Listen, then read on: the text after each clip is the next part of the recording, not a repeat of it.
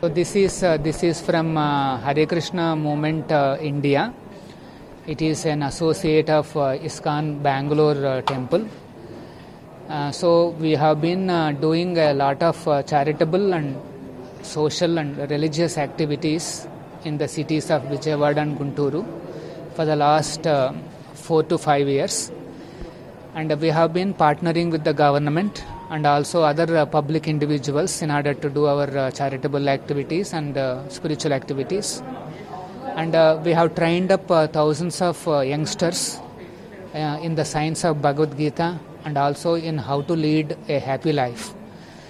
And we have been also conducting programs for children and family people. And as our activities are growing and our congregation is increasing, we wanted to have a big temple which can cater to all kinds of people and their spiritual needs. So we happened to approach the Andhra government led by Honorable Chief Minister Jagan Reddy Garu, and we made a request for a land for building a cultural complex. So considering our request, Honorable CMG has allocated 6.5 acres in a prominent location called Kolanakonda. So we are planning to have 2 major temples and many other cultural activities in that place, Sri Radha Krishna and Sri Venkateswara Swami temples, and also a theme park using latest technology which will depict all the Krishna Leelas, and then there are some auditoriums and kalakshetras for enhancing and promoting dance forms of Andhra. And also we have many activities for children and youth. So it's a holistic place where all kinds of people can come and take spiritual advantage. And it is in a patch of 6.5 acres area. We are looking at developing the project at a cost of 70 crores.